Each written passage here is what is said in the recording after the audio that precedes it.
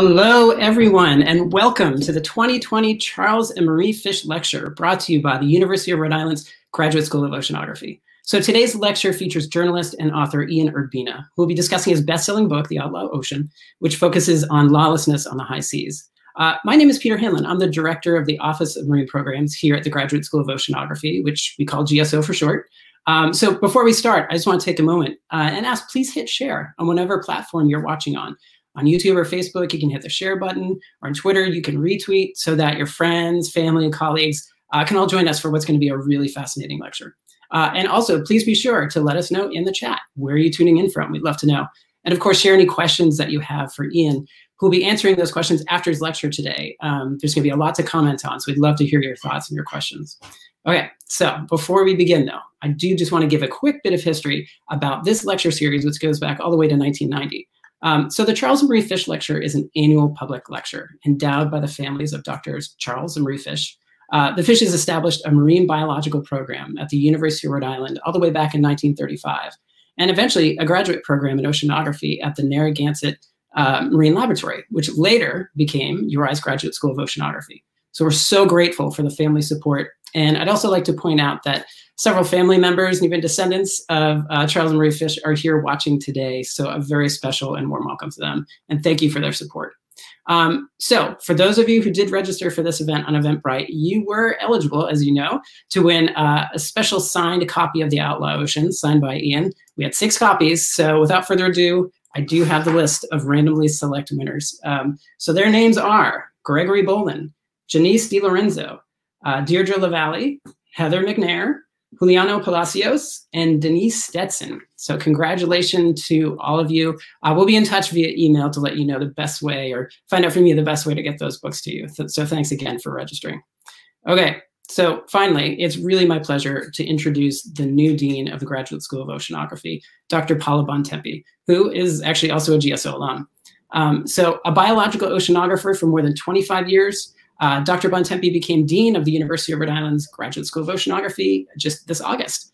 So Dr. Bontempi comes to GSO after nearly 18 years at NASA headquarters, first serving as the program manager for ocean biology and biogeochemistry research and program scientist for numerous Earth-observing satellite missions. And later, she was the acting deputy director of the Earth Science Division and NASA's Science Mission Directorate in Washington, D.C. And also, I do want to note that Dr. Bontempi is the 16th in the history of GSO's history. And as fate would have it, we're about to enter the 6th decade of GSO. Next year, 2021, is our 60th anniversary. So please stay in touch on our social media platforms, on Facebook, on Twitter, on Instagram at uri.gso. And we'll have lots of activities, maybe mostly virtual. Maybe things will get better and we'll have some things in person, but we'd love to have you celebrate with us. So I will stop there, and Dean Bontempi, take it away. Thank you so much, Peter. I feel really lucky to be here as Dean, and thank you for the warm welcome. I've been here 2 weeks, and I am absolutely honored to be able to introduce our speaker today for the Fish Lecture. It's something I used to look forward to every year as a student, and I'm thrilled to be back to be here as Dean and listen in today. So I would like to introduce Ian Urbina. He's a reporter and author who writes for the New York Times, The Atlantic, and National Geographic, as well as other publications. He's the author of the New York Times bestseller, The Outlaw Ocean, which I'm going to hold up. I got distracted. Based on 5 years of reporting, much of it offshore, exploring lawlessness on the high seas. Urbina has since launched the Outlaw Ocean Project nonprofit, which I checked out and is an awesome website, which engages in innovative storytelling practices on ocean issues, including the Outlaw Ocean Music Project. Now, I want to tell you, I got an advanced copy of this book last week. And as soon as I picked it up, you were transported into a completely different world. And what I loved about the book is that it took you from that need that we have to explore, the discoveries that are made in the ocean, which is absolutely boundless. I used to tell the astronauts, ocean exploration is very similar to space exploration, and then takes you into management and policy-related decisions, science, and also economics. So it was just an incredible journey that took you all around the world. So with that, it's a pleasure for me to introduce Ian Urbina. Thank you so much for that overly generous introduction.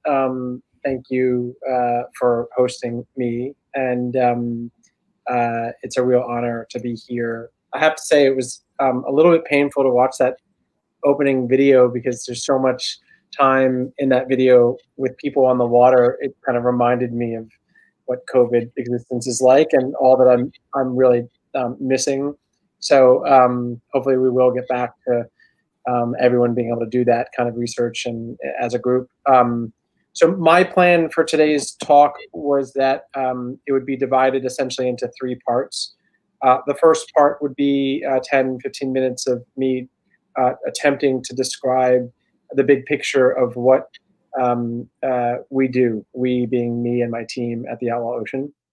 The second chapter, if you will be a look specifically at one story, a most recent investigation, and how that was a particularly exciting one, and how it brought together many of the things that we, in theory, aim to do in the journalism. And then the short third chapter would be a little bit of a discussion of this kind of duck-billed platypus, if you will, of a creature we have created in this music project, and just talk about what that is and what purpose it serves or aspires to serve.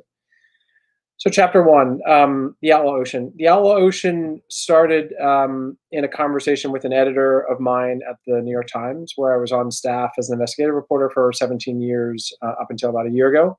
And it was sort of a, hey, so what's your next target, topically? And I would sit down once a year with this editor and hash out plans. And I wasn't ready for this conversation when it kind of was sprung upon me. And so prior to joining the New York Times, I had worked as a cultural anthropologist in a doctoral program. And I had run away from my dissertation, procrastinating, and had spent some time far from the University of Chicago cold winters, working on a ship, a research vessel that was anchored out of Singapore.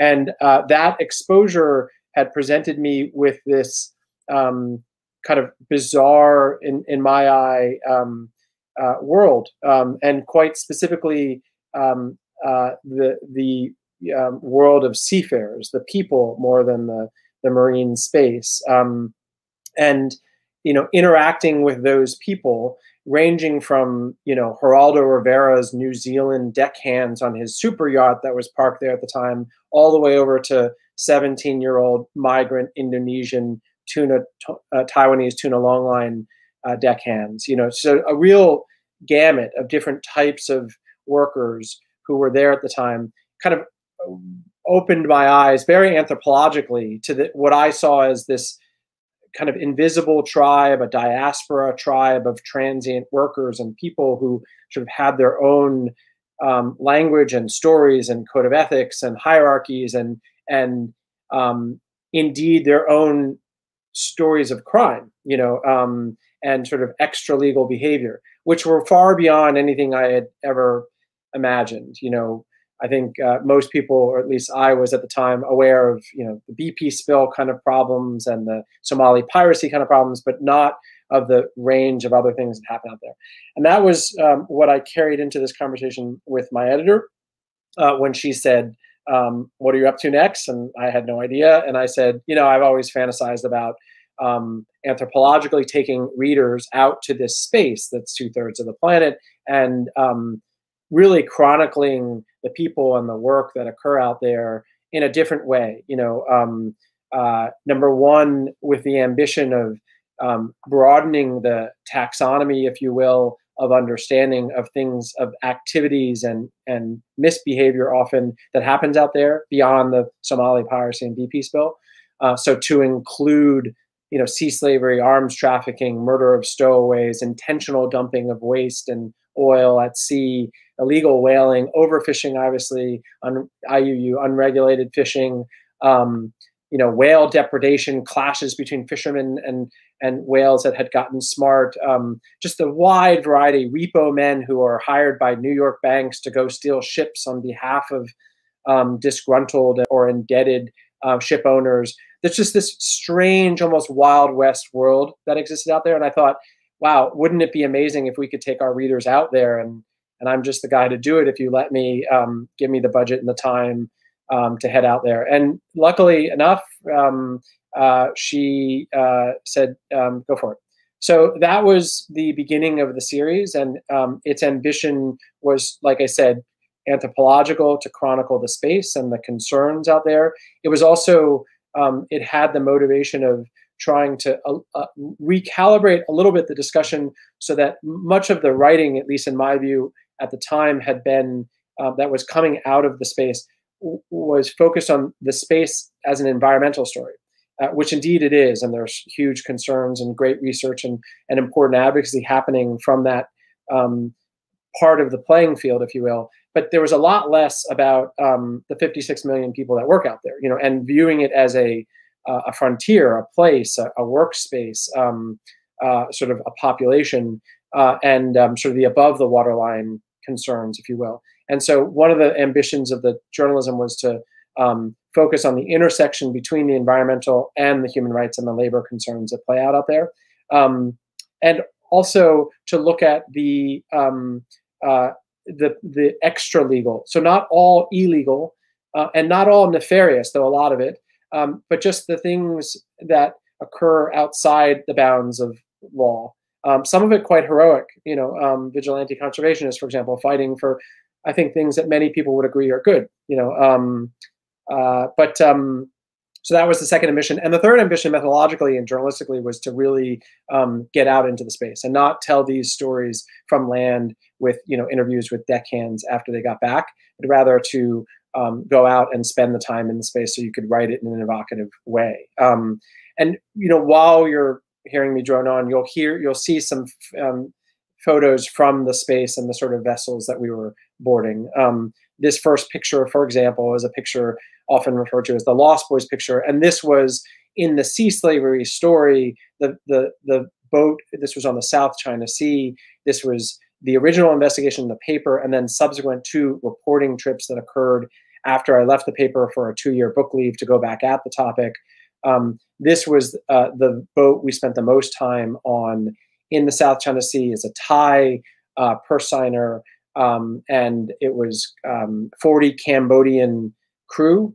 These are the crew, some of them as young as, we speculate, 16, 15 years old, and some, you know, all the way up to about 40 years old, Thai officers, and sort of an opportunity to look at, you know, why human trafficking and forced labor occurs in this fleet and in many places in the world. What are the push mechanisms that end up there, and to what degree is there a connection with illegal fishing and subsidies and all sorts of other issues that come to play there. But in general, so the book ultimately, and the original core reporting in the Times, and now the ongoing reporting that are coming out of the nonprofit, all have still those ambitions: an exploration of this place, a look at both environmental and human stories and the intersectionality of them, an emphasis on things that are broken, sort of the investigative reporter's ethic of trying to look at not beat reporting and updating on what happened there, but rather looking for things that are of concern and highlighting them in a rigorous and fair and nuanced way, hopefully, that helps explain solutions without stepping into advocacy. And then also really reported on site. So that's sort of the ambition of the journalism itself. I'll just segue now to the most recent large investigation that was published about a month ago in NBC News. Before I do that, I'll just say, sort of, in my trajectory, it went as follows. The initial series ran in the New York Times, 8 stories on the front page and 1 story in the magazine. At that point, Netflix and Leo DiCaprio and his company approached and said, would you consider going back out, producing kind of the definitive book on this if you can, and then we would like to option the book. And optioning it means we'd like to make content, documentary series about the reporting and its findings. I asked permission from the New York Times to have a leave for 2 years. They granted it. I went back out to sea with a Brazilian photographer named Fabio Nascimento, and we built the book. And the book came out roughly a year ago, and is 15 chapters, 5 of it the original stories in the paper, and then the other 10's all new reporting. And then after the book came out, I was supposed to go back to the Times. I did for a while, and I found myself struggling to put it down. The stories were so urgent and so dramatic on the one hand that I had touched on and also hadn't gotten a chance to touch on the one hand. And on the other hand, the journalism of the sort I'm describing, so not beat reporting, not short kind of just the facts ma'am type journalism, but rather narrative, high gloss, big impact stories, was so limited coming out of this space that those two factors haunted me and made me want to go back at it. And so I stepped away from the Times, created a nonprofit to produce these stories and to produce them for the Times, the New York Times, and other venues in the world, and just to continue with this line of reporting. And we're a year in at the Outlaw Ocean Project, and have produced 3 big investigations and about 15 other stories. So it's all going well. And one of those stories is this story about that ran on NBC, and about now 40 other newspapers around the world have also run it in multiple languages. The story, I love the story for a couple of reasons. One, it is truly at the intersection of the environmental and the human rights and labor concerns, in the sense that this was a story at its root that revealed what is said to be the largest ever documented illegal fishing fleet, to the tune of about 900 Chinese squid vessels that for the last several years at least have been routinely fishing within North Korean waters. Now, after 2017, China and North Korea have long had a legal relationship in which licenses were granted for the fleet to be in those waters. But after the nuclear tests that led to UN sanctions in 2017, which were unanimously signed by the Security Council members, of which China is one, it became very explicitly and clearly illegal for any foreign vessels to be in any capacity in North Korean fishing in North Korean waters. So what we as a team of academics from Japan, South Korea, Russia, and the US, and spearheaded by a really amazing organization called Global Fishing Watch, and the Outlaw Ocean Project set out to do was, number one, corroborate and document in a rigorous way what had been anecdotally known for a while, which is that Chinese vessels were still in North Korean waters in significant numbers. South Koreans and Japanese fishermen had been reporting this, often anonymously, to the UN for a while, but no one had ever put a number and put concrete evidence on it. Global Fishing Watch is an organization that specializes in maritime analysis with the benefit of satellite technology of various sorts. And let me make sure my computer doesn't shut off because it's trying to do an update. And so Global Fishing Watch thought we probably can lay eyes on the fleet that's in North Korean waters, even though this fleet has turned off their locational transponders, their AIS equipment, so they are a dark fleet. We still can see them by using different types of technology, one of which is distinctly equipped to spotting these vessels, because many of these vessels, these squid vessels, use bright lights at night. And one type of satellites are especially good at seeing bright lights at night. So though that technology, coupled with various others, allowed these researchers from Global Fishing Watch to lay eyes on this huge fleet. And it was way bigger than initially expected. So breakthrough number one was getting the data that corroborated that. Then my role was to figure out how to make this more or different than merely an academic, and merely is a disrespectful term, strictly an academic revelation, and rather to try to take this and make it consumable to the public at large. And so that meant narrative, journalism. And that meant in my model, we need to get out there and actually lay eyes on it and film it and, firsthand corroborate what the data seems to indicate. So I assembled a team and we went to South Korea. We bought our way, and here we are boarding it onto a South Korean squid vessel, and coupled with this gentleman you see in the picture, which is Jae-yoon Park, someone who works for Global Fishing Watch.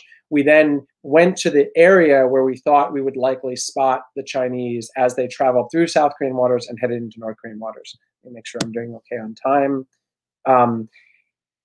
There were two core mysteries, now to go to the point that really attracted me to this story. Obviously, a journalist likes superlative categories. So the possibility of talking about the biggest ever fishing fleet discovered is super attractive. But what really interested me was, number one, there was an environmental mystery and a human rights mystery that we had the chance to help solve. One was, why in the past decade has the squid stock in these waters plummeted, by roughly 80%? That's a huge drop off. What's contributing to that? Clearly, the speculation was climate change, but what else? And the theory was this industrial fleet, right, of squidders. The second mystery was, why are North Korean fishermen washing up on old rickety wooden boats dead, every year in Japan? Why are so many of them dying at sea and washing up? And this is an example of that, of one such boat. The theory there, the going theory, not incorrect, was that a lot of pressure from the North Korean government was forcing North Korean fishermen to go further out at sea, further than they were really equipped to. They got stuck out there, hit by a storm, capsized, engine died, whatever, and they starved and were then washing up on Japanese shores. But our theory was that there were other variables at play, quite probably the presence of this massive industrial fleet that was also trapping these fishermen out too far, or forcing them to go even further than they previously were, and this was a factor. So we went to South Korea and boarded a South Korean squid vessel, went out to sea looking for corroboration of the presence of these ships, and we saw a blip on radar that indicated there was one suspect ship headed through down the avenue, if you will. We went to those coordinates, and lo and behold, that was not one ship, it was an entire fleet, a row of 10 of them that we subsequently saw several more rows after that. And these ships were dark, meaning they were sort of hiding out with their transponders turned off, except for the lead vessel, so it didn't crash into anything. And they were on their way to North Korea. And we attempted to follow this vessel. We put a drone up and we videoed them and tried to make radio contact with them to no avail. Ultimately, the lead vessel of this convoy turned off, made aggressive motions, blew the horn, and then came directly at us to ram. And our hired boat captain said, that's enough. Like, he's not looking to die, and decided that that was as far as dangerous as he wanted to get. And so we turned back and headed to port. But we had gotten what we had wanted. We then put the story out with NBC News. We'd been working with them for almost a year on the story, and we published it with NBC News. But we then also set up a relationship with partners in 40 other countries and 20 other languages, in which we had the story translated and co-published throughout the world. And so this was like the perfect, this is what I left the Times to hopefully do. And here we were doing it, a tier 1 venue with a big audience, but also not exclusivity in the form that I had to remain at the New York Times, where a story just goes to one publication, but rather setting it up so that it can be seen by a much broader audience and therefore have much greater impact. So this was a great success story. The story then, with interviews with North Korean defectors and others, then shed new light on, indeed, the presence of these typically very aggressive and quite large and numerous Chinese squid vessels in these waters was indeed pushing the North Korean artisanal fishermen much further out to sea. And that's why we had seen in these years a drastic uptick in the number of these ghost boats that were washing up on shore. this was the ambition, and this is what the findings revealed. Now, just to sort of transition, trying to watch my clock here, to the final note, which was one of the reasons, one of the aspirations I had when I left the Times was I loved the New York Times and still do, and thought we did really great journalism. The rigor, the polish, the daring to go after stories that others wouldn't, quite especially investigative international. There were luxuries there because of the size of the budget and the staff to tackle stories, even like the Outlaw Ocean, that most institutions wouldn't be able to afford. And so I was quite lucky to be there. But the Gray Lady, the nickname for the New York Times, is a very cautious and careful moving creature. And I wanted to try some new things when it came to tactics of distribution and daring experiments, creative experiments, including taking this journalism and converting, abiding by the core reporting rigor that really is the base of it all. But then taking a story like this and figuring out how to translate it into other mediums so as to get it seen by more people and different people. So, for example, I have a 16-year-old son. He is very smart and consumes a lot of news, but doesn't read the New York Times. And a lot of his news comes from comedy, music, YouTube.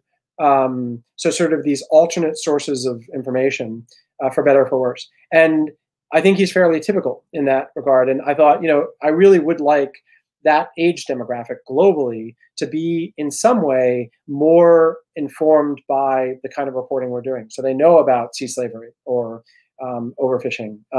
And so I thought, what if we teamed up with musicians and we found some clever way to essentially convert Spotify into a journalistic platform, and we could get at those consumers where they are rather than try to bring them to us. And what would it look like if we did a bit like what Lin-Manuel Miranda did with Hamilton, in the form of taking a body of work, namely in this case the Outlaw Ocean, and approach musicians of varying sorts, hip hop, classical, electronic, what have you, respectfully say, would you consider consuming this reporting, some or all of it, see what speaks to you. We will then make accessible to you a body of sounds which are stripped from the reporting. So rich textured sounds, machine gun fire in Somalia, chanting deckhands on the South China Sea, what have you, things that are really interesting and textured, a sample file, and interviews with Secretary of State John Kerry and the stowaway who almost died at sea, and all these different materials. And would you then do what you do well, which is make music, but that's based on this reporting? And then we will take your album and we will pair it with the imagery in a respectful way that doesn't commercialize violence and that sort of thing. And then we will funnel it through channels, your channels, to your audience, but use this as almost like a gateway drug, if you will, to the audience so that they can begin learning or being intrigued by these issues. And maybe if the experiment goes well, they click from the music to the website, from the website to the article, and off we go, right? Now they're consuming it. This was the experiment, and it's so far worked amazingly well.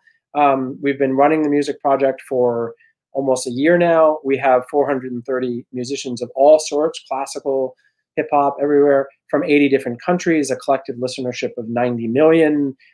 Some of the streaming revenue that's made from the music, it's not huge money, but that goes 50% of any money made on the music goes directly to the nonprofit to produce more stories. So you have almost a financial model that allows for further journalism to occur.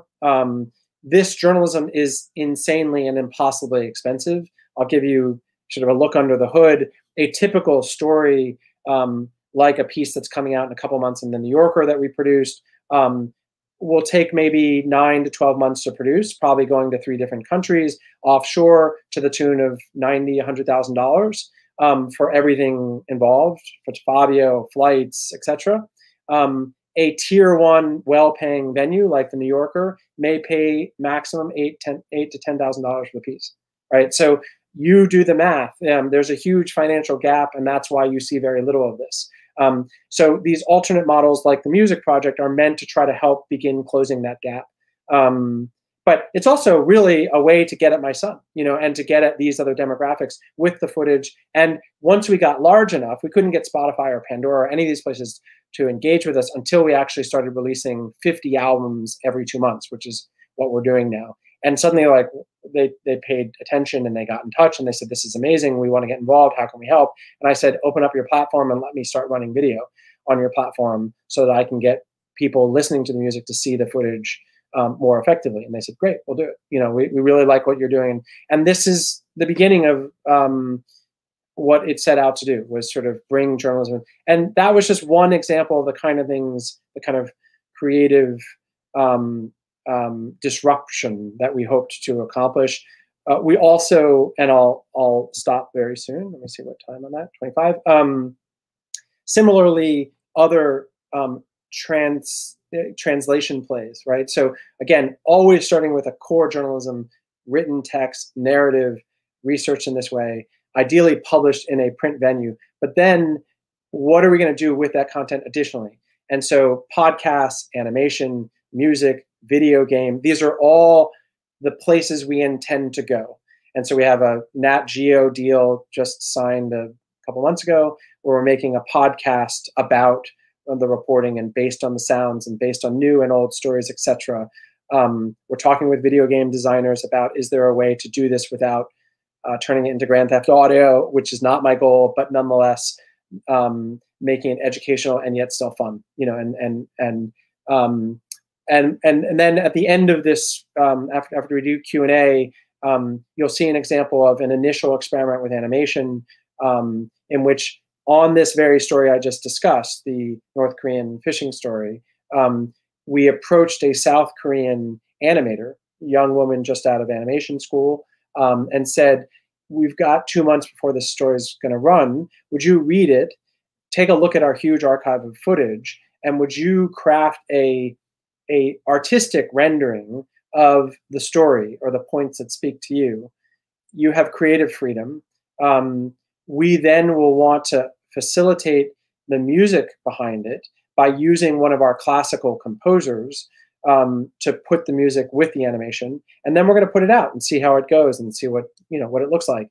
And we did just that. And at the end of our session here, we'll play. I think it's 2 minutes and 50 seconds long animation video that will play, and people can watch those if they want. One thing I'll say, and I was supposed to do this at the beginning, but I just remember now, is that I want to play an example of one song that was part of the first wave of albums we put out. It's by a musician from Mexico, very small musician, a guy named De Osos, which means of bears, also in Spanish is bears. And he has kind of a Radiohead type of vibe to him, and he took from within the archive of the sound sample archive, he took a speech that then Secretary of State John Kerry gave at the UN, in which Kerry recounted the story of Lang Long, who is a Cambodian man who we featured in the original sea slavery story, who was shackled by the neck while on a fishing vessel. And this is a picture of Lang Long. And I interviewed him in Thailand and Songkhla a month after he had returned to shore, a very broken individual who'd been captive for 2 years and sold boat to boat. Secretary of State John Kerry was moved by the story, gave a speech all about it, and recounted the story. De Osos, the Mexican artist, was moved by Kerry's speech, which was in the archive, and made a song in which, in this, in my view, beautiful fashion, is a gentle on-ramp, and then you hear Kerry give the speech and tell in this haunting voice what happened to Lang Long. We'll just listen to 30 seconds of it and see a video that we paired with it, just to give a feel for one version of a song of many thousands. And then I'll probably stop there and open it up for questions. So if you could play that bit, it'd be great.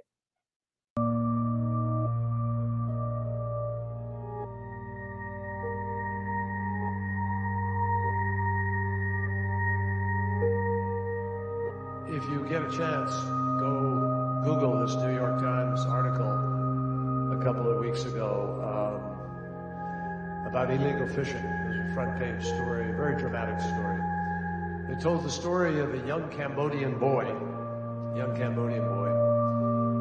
who was lured as a refugee, essentially. He was looking for construction work. Yeah, and I don't know why I fell in love so much with that song, but we've now released over 1,000 songs, and that one really lives with me. I think it's just Carrie's rendering of the story is really genuine and passionate, and it's paced just so, and it's just, I just think it's the perfect matching of haunting music with sound samples. So so this is what I do, we do, and I welcome questions. All right, Ian, thank you so much. I think for anyone who hasn't read your stories in the New York Times or various other articles or your book, these are pretty eye-opening stories of things that are going on out of sight, out of mind on the high seas. So I really appreciated this last part of you talking about, you know, getting beyond some of these traditional journalism boundaries and reaching wider audiences. So thank you for that. So yeah, so we're ready for some Q&A, and we have some great questions lined up already from our viewers. So thank you for those. And I would say, prompt you, please send more. We do have some time for Q&A. And really to start us off, I think we'll go with Dean Bontempi, who has a question for you, Ian. Yeah, no, thank you so much for that. I mean, I love how you've tied together science, policy, and then tried to find a way to translate that and make it relevant for so many demographics. It's such a hard thing to do, which is to explain to the public why they should care, right? Mm. And you've done that in a really moving way. And I think that illegal, unreported, and unregulated fishing and human rights violations really thrive on an opaque ocean. I wonder if there's something that institutions like GSO could do to make these issues more transparent. Mm. Yeah, well, first of all, I do want to take a moment and say, I think academics in general and ocean and marine science academics in specific have an especially tough job in figuring out how to do this translation. And getting people to care about fish is tougher than other types of creatures, and getting people to care about creatures in general is really tough. I really appreciate also that academics give me such sustained access and trust me to not bastardize their work, but to try to find ways to explain it in narrative form. In terms of meta solutions that kind of emerged after 5 years of reporting, I do think your opaque word choice is apt, right? One of the core problems is you can't counter what you don't count.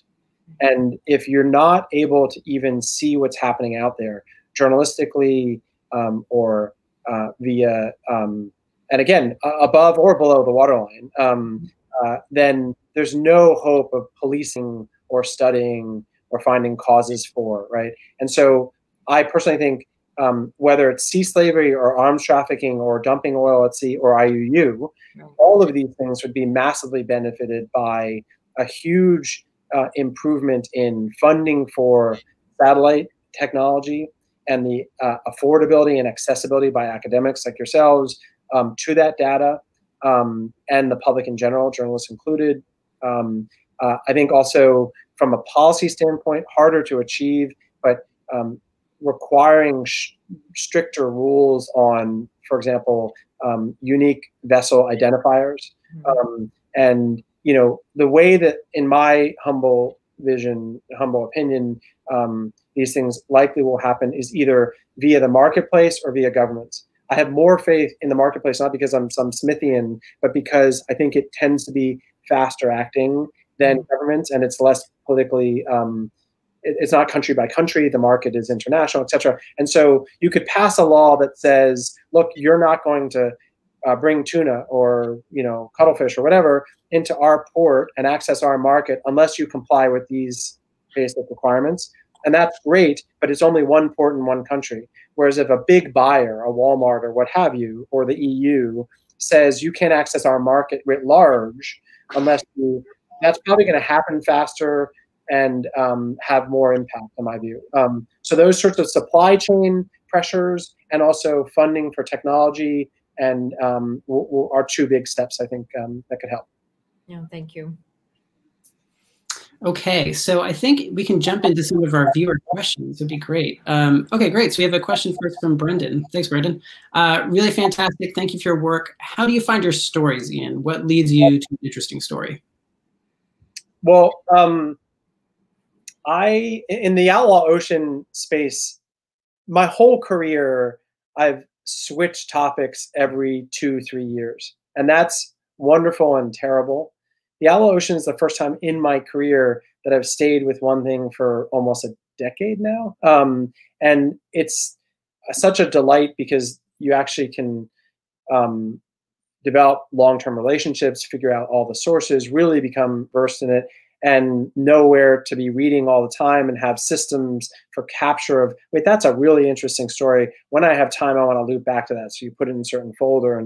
And so now I'm in my dream scenario where I have, 4 or 5 young women, they're all female, staff that are located all over the place. None of them in Washington, D.C., where I'm based. And they all are constantly reading for interesting stories that are relevant to things that we're already doing or are just interesting, and we have meetings often twice a day where people float things that they've seen and want to make sure that I was aware of and where should we put that. So we have a very sophisticated filing system for like leads, right? In the case of the Outlaw Ocean in its original manifestation, those initial stories I knew vaguely of and then researched into. And then I also had sources I put the word out to. So for example, the very first story in the book, I can't remember where it ran in the series in the paper, was about the longest chase in nautical history and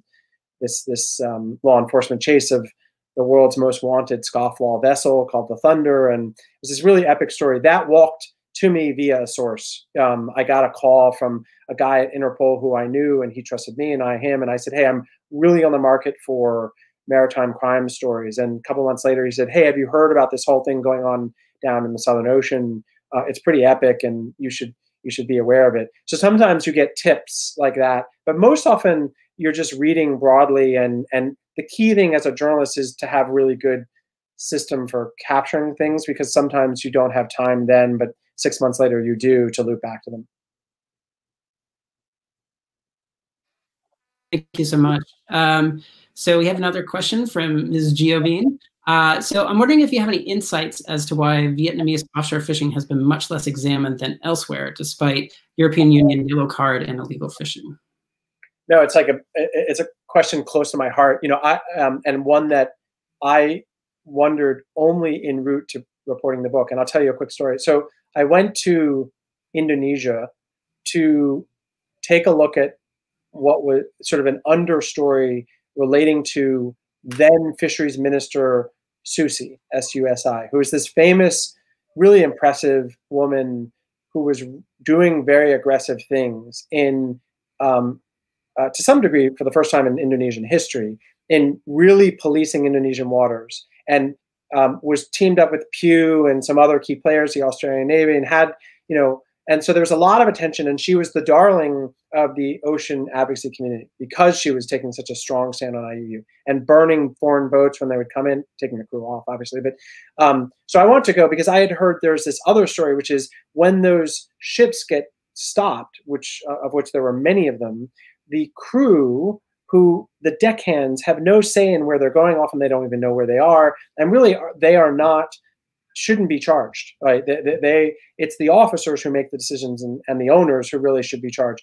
But there are large numbers of deckhands who are being taken off these ships and being warehoused essentially in immigration facilities, sometimes for years, and kind of lost to the system. And they were not trafficking victims, but also not convicted illegal fishers. They were kind of in the middle. And I kind of wanted to go look into that story because it concerned me. And I expected to find that those facilities were full of Thai fishers, and they were full of Vietnamese fishers.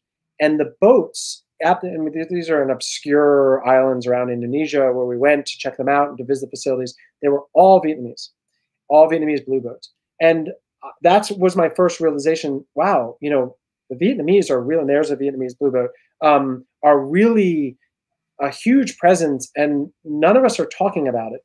So that doesn't answer your question.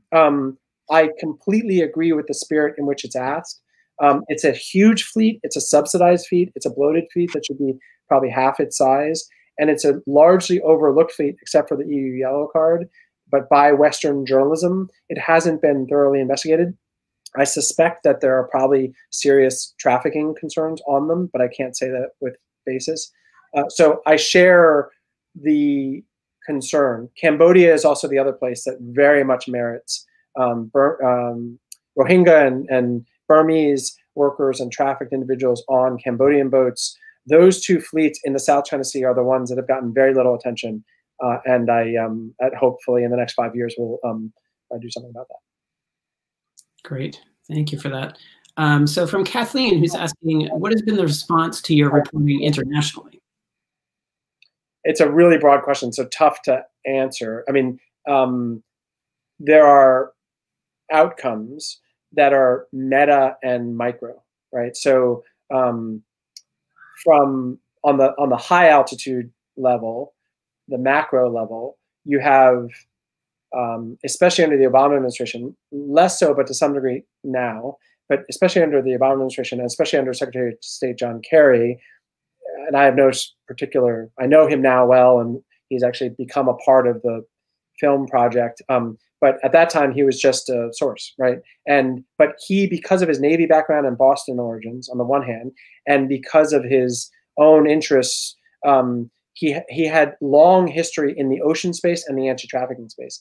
So this series, to some degree, registered with him, and he understood it and cared about it to a degree that was unusual. And so his State Department, especially its Trafficking in Persons office, were very, very much involved on the level of policy and rewriting rules, all the way to the level of criminal investigations and cooperating with the Thai government as they went after the guys that enslaved Lang Long, who ultimately were captured, convicted, and are now in jail. So on a big picture level, you have policy changes, rules rewritten, sort of on the boring bureaucratic level, NOAA, fish guys, and State Department, Trafficking in Persons Office, TIP office, human folk, right, often didn't play nice together in the very siloed way that bureaucracies often emerge. These two agencies didn't get invited to each other's meetings, and there was something called the Our Ocean Conference. And the state folks, who were very much working on sea slavery issues, were not being invited to attend the Our Ocean Conference. So again, perfect example, I called and said, hey, I'm going to write a story about this. This is a huge problem. You guys, once again, are focusing on marine issues at the exclusion of human issues. And that's something that I care a lot about and feel like merits a story. And so you had a constant conversation going on with the government, the Thai embassy, et cetera. So you have lots of policy changes, and then you have lots of individual outcomes of the reporting, like Lang Long's story was radically altered after the piece ran. And everything in between, and not just government players, companies and class action lawyers who work on these sorts of things have picked up research we've been doing and built cases around them. So it varies. That's great. I think our next question comes from NB. So this is in regards to the music project. Are there any plans to make some of the art examples publicly available so that independent creators could utilize them in order to further increase outreach? So it's a good question, and I haven't thought of it before, so I'm going to wing it.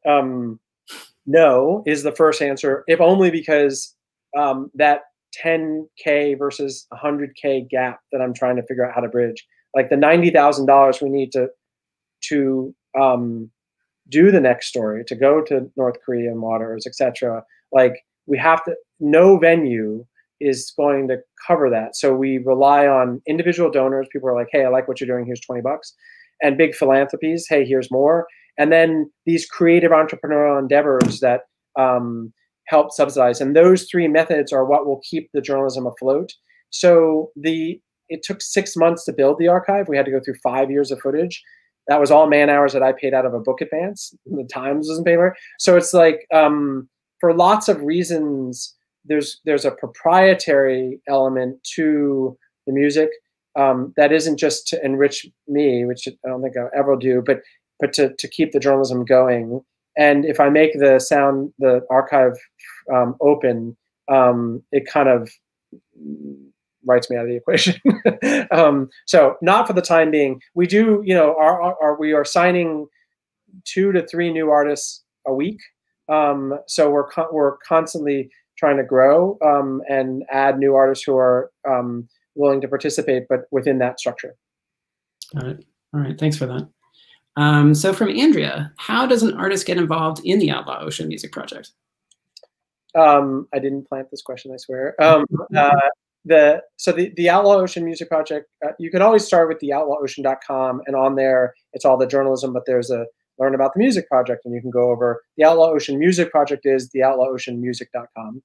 And, my email and the company that runs it is called Synesthesia Media, which I created as a company just to run this project, but it's its own company and they run it now. And, you just shoot an email to them and they sort of then figure out whether and how to on-ramp artists. There are some parameters on which artists can be signed, but they sort of handle all that. But you just shoot me an email or them an email and off you go. But you can read about it. If you want to get acclimated more to it, the website has an about page and you can learn more there. All right, so creatives should reach out to you. That's great. That's the do you fit the music to the story, or does the story inspire the music? Yeah, so I ask, the story in theory, what's supposed to happen is the story is supposed to inform the music. And so what that means is we have a classical composer from Taiwan and we say, we'd like you to read the book, or at least parts of the book, and figure out what speaks to you. There was this game I played when my son was 10, and I'd be driving around and I'd have him and 2 of his friends in the back seat, and it was called the Imagination Game. And I would play usually Hans Zimmer or Max Richter, one of these like composers that makes music for movies, soundtrack, and very dramatic music without words. And I'd play 15 seconds of it up to the break. And then I'd turn it off and I'd say, okay, each of you tell me what's the scene in your head that you see that goes with that. So it's almost a reverse, it's a writing exercise without words, right? It's a creativity exercise where you're reverse engineering from music into story or narrative or imagery or whatever. And it was really fun and really cool, and they loved it and I loved it. And that was one of the things that made me think, this is what I should do with adults, but in the other direction, where I say, here's the story. You find what emotionally speaks to you, issues, characters, exchanges, dialogue, scene setting, and then make music from it. If possible, use stuff from the sound samples, but you don't have to. I'm not going to dictate how much or where or how, or even that. It can be completely interpretive. And then you title it as such. You bring it back to Synesthesia. Then Synesthesia takes it. We handle the making. We don't give the videos to anyone because copyright and tone and proprietary issues of wanting to make sure we don't trivialize the footage. So then Synesthesia takes the music with what the artist has said it's about. Usually they provide a written description of, I wrote this song based on this scene and what it made me feel, whatever. And then we make a video, or Synesthesia makes a video, shows it back to the artist, says, are you okay with this? Then they make the album art, et cetera, and then there's a release date and it all comes out. The music goes on Spotify and 200 other platforms. And then also the video comes out, et cetera. And so there is some back and forth, but it largely starts with the artist interpreting the story, the musician. All right, thanks, Ian. We have time for probably 2 more questions. So let's see what we have here. So we have one from John. After John Kerry's discussion, did the area governments get involved in the situation? Yeah, I mean, area governments actually got involved before the U.S. government, Kerry and such. So area varies, right, for these stories. So there were, each story is located and usually on a different issue. Sea slavery was largely based on the South China Sea and involved Thailand and Myanmar and Laos and Indonesia and a bunch of and all those governments eventually, sometimes kicking and screaming, after the story ran and they were bludgeoned into it. Others preemptively got involved. But the murder of stowaways, we have a piece. This isn't public, but a piece about a murder that was caught on camera that originally was reported in 2015. We broke that story. There's been a huge break in the case, namely they arrested the captain that we identified last month, 2 weeks ago in Taiwan. And now that I'm free to do this, I've written a story for the Washington Post, and that piece is due to come out next week about the arrest of that captain and what we now know new. And that's in the book as well. So yeah, governments have been involved in different ways. Taiwan was super involved in that, obviously. So it depends on the story. But yeah, all the governments, not all, but many of the governments have been engaged, sometimes against their will. All right, so I think we have time for one more that will pop up. Oh yeah, so I guess, Ian, beyond your travels around the world, what are your hobbies and favorite book? So I am a runner, very slow and short distances now, but have run all my life. So that's one hobby that sort of is an anchor of every day. I love music and listen to music, and probably sooner listen to music than watch TV, but I also like movies and books. There's sort of Clifford Geertz is an American anthropologist and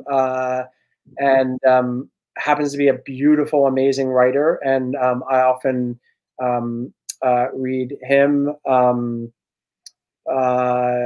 Michael Ondaatje, another favorite of mine.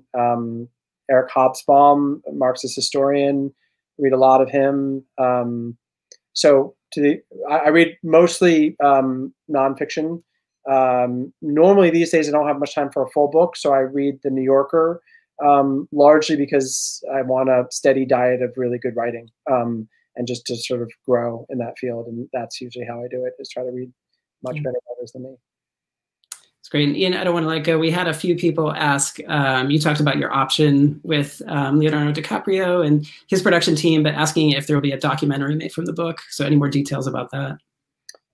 Yeah, in theory, that's what they optioned, right? They optioned with a plan of doing a scripted series. That means nonfiction, sort of, and that project is inching forward. And then the doc series, nonfiction, which would have a crew follow Fabio and I, use archival footage of the last 6 years, and then also these ongoing reports. We had someone with us on the New Yorker thing off the coast of Gambia, and heading to Libya next. And that doc series would be the other front, and the one that I frankly care about and have more control of because it's nonfiction. Things are moving very slow because we have a lot of big players involved. John Kerry's involved now as a producer, and Netflix, and Leo DiCaprio. But as I don't engage a whole lot, except for when they're like, hey, the crew's coming with you. That's when I pay attention. But all the plans on stuff is handled by my agent, and I just show up to phone calls when I'm told to. All right. Well, Ian, thank you so much for your time. I want to give you a chance. Any kind of final things you'd like to leave us with? No, I mean, it's just a real honor to be here, and I do really like to hear from folks and kind of have ongoing conversations with academics or advocates or just consumers of the stuff. And so please don't hesitate to send me an email at ian@theoutlawocean.com. And I think, like I said initially, that we would maybe play this animation video, which has this beautiful music that was written by a composer for it, and then the drawing, and it's a rendering of the Korea story. But thank you for the time. Yeah, thank you. And I would encourage everyone to visit the website. Definitely, we can put it on the ticker again, and visit to learn more about the music, the stories, the donation page, which, as was discussed, it's definitely not inexpensive to do this kind of work. So I think what we'll do, we'll leave it if we go to Dean Bontempi. She has kind of a final thought to wrap it up. And thank you so much, everyone, for being here. And thank you, Ian. Yeah, no, thank you very much, Ian and Peter. I mean, it's just been such a moving hour for me. You've made me think about what I think is an incredibly important scientific and policy-related issue that touches all of our lives in a very different light. And so I have a lot to think about for the institution moving forward.